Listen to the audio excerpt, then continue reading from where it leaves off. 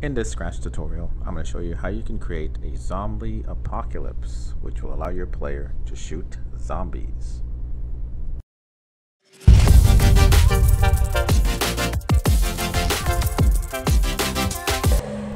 Alright, so we're going to get started with a brand new Scratch project, as you see here.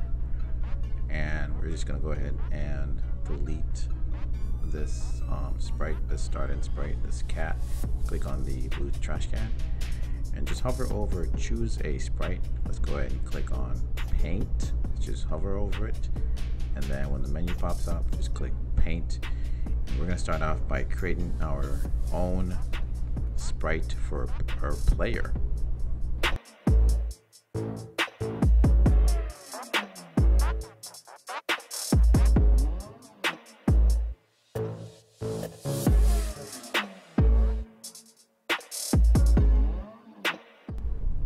Now that we have the player created, we're going to use the same method here. Just hover over, choose a sprite, and then click paint.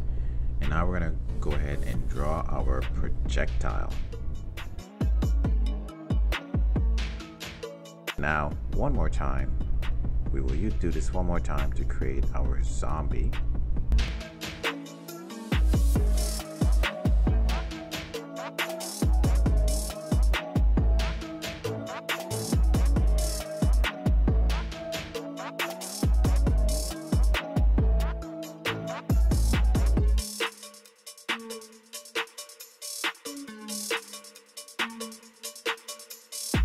Now that we have all three sprites created, you can see they're called Sprite 1, Sprite 2, and Sprite 3.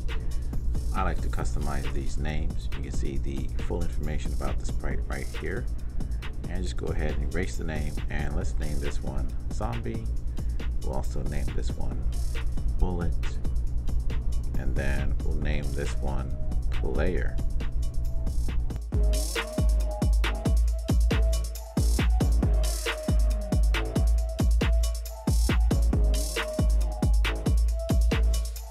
With that set, it is now time to code. Let's begin with the first event, which is when the green flag is clicked. And we're going to be using the arrow keys to control this player. So let's get for, if, and then condition. We're going to use these 4 conditions to check for the 4 directions, up, down, left, and right. And yes, you could use the event system here. That will check for a certain key press, and then you can check for the arrow key. But I find that this is actually a little bit laggy, so we're not going to use that. Let's get a forever loop, and we're going to put all of our 4 conditions inside the forever loop.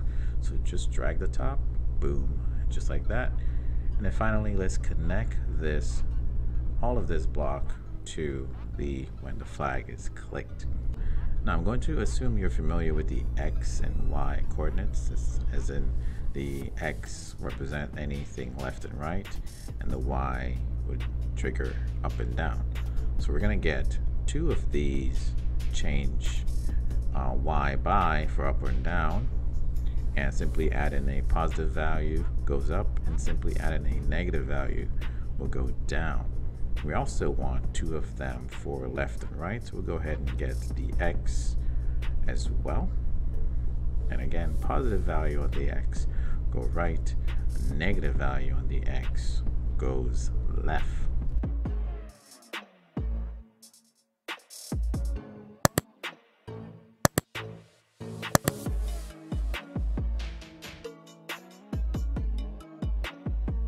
Now that we have all of our directions, all we need now is the keys that we're going to be checking for. It's important to align these movements with the correct keys. So let's head over into sensing, and we're going to look for the one that says key and a certain key pressed. We're going to bring out 4 of these. That's 1, 2, 3, and 4. Now we're going to change the top one to up, and then down arrow, right arrow, then left arrow. Let's go ahead and see how this works. So it simply says these if conditions are empty. If something happens here, You can see the shape are the same. We just kind of drag it right here and connect it. You see how it glows white? When it glows white like that, we gotta do is release it. And so now the condition says if this key is pressed, what do we want to do? Change the Y by this positive value, which will cause it to go up. Let's do that for the next one. If this key is pressed, which is the down arrow, I want to change the Y by the negative value, which will cause it to go down. And let's continue with the remaining.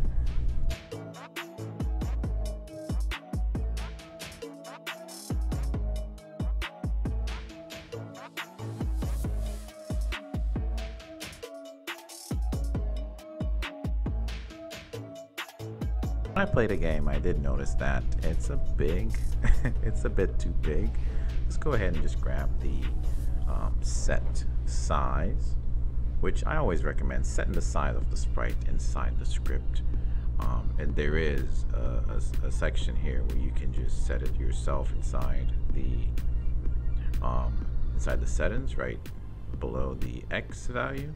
But I'd rather just do it inside the script.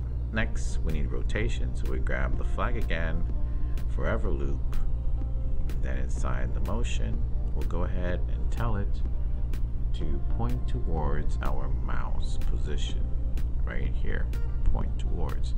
There's a drop down where you can tell it to point towards other things, which will be useful later, but we want to go ahead and just select the mouse pointer. So we're going to point towards mouse pointer always, so that goes in forever.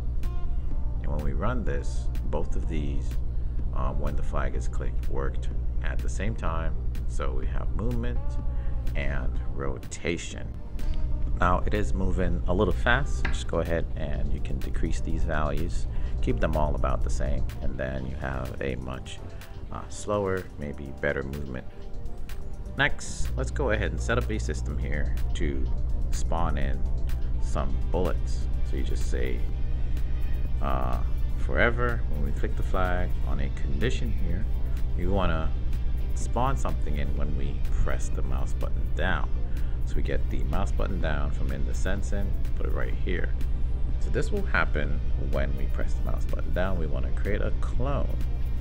So we get the create a clone, and then the drop down we just choose our bullet. So we're going to create a clone of our bullet.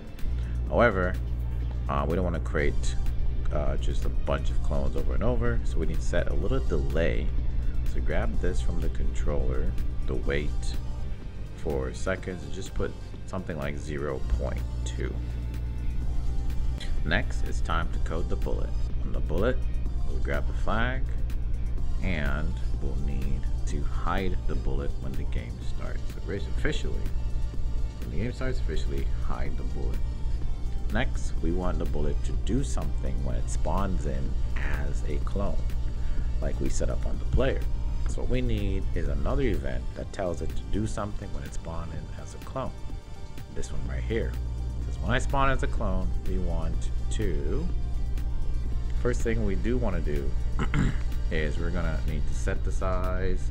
We're gonna need to tell it where to go to connect to the player. We're gonna need to tell it which direction it should be pointing in. So we're gonna go ahead and tell it right here. First thing is it needs to go to the player. That's the first thing. And then the direction it should be pointing should be the same direction the player is facing. But currently it just says 90. So in order to tell it to point in the player's direction, you go to Sensing, scroll on down here where it says backdrop number of stage, and you can see that you're able to actually fit this block into that same shape right here. So simply drag it over, and you see how it highlights, it fits right in there. Now it reads point in the direction of the backdrop number of stage. So what you want to do to tell it to switch to player is to click the drop down right next to stage, not this one here, but if you click this one here, you see player, and then if you go back to this one, you'll be able to see direction. So now it reads point in the direction, basically the direction of the player. With that, we can then just show, and this should make the bullet spawn in the direction of the player. I'm gonna grab a repeat until, as you see here, and tell it to move basically forward. So what I'm telling the bullet to do here is just to continuously go forward until the condition, and if the condition is true, delete. So we'll run the code inside until what? Until this, right? Until we're touching the edge, and voila. Now you could also go up here, and we need to add the size to resize the bullet right there. I'm thinking about 20%.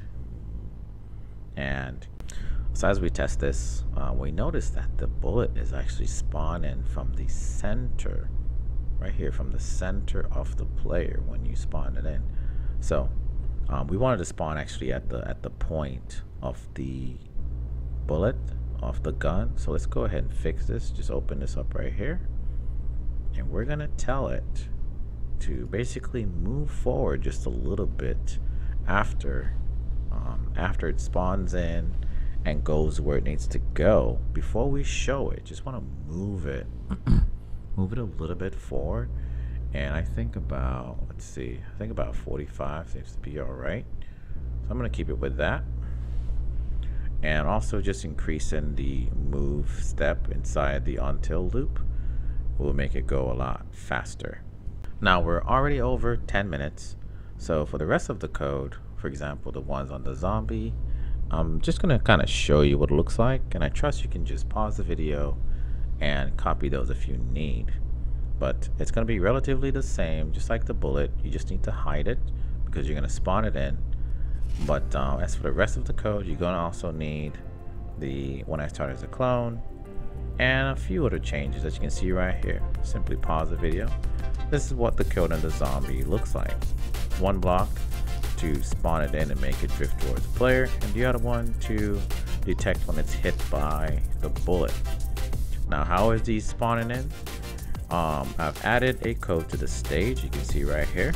This code simply tells it to spawn in a zombie about every second or so. Where you go from here, you can just simply maybe add in an actual backdrop, something that you like. But anywhere, you can go anywhere from this point. Basically, it's up to you. So again, thank you for watching, guys. Hopefully this was educational to someone. If it was, let me know. I always want to know. Take care.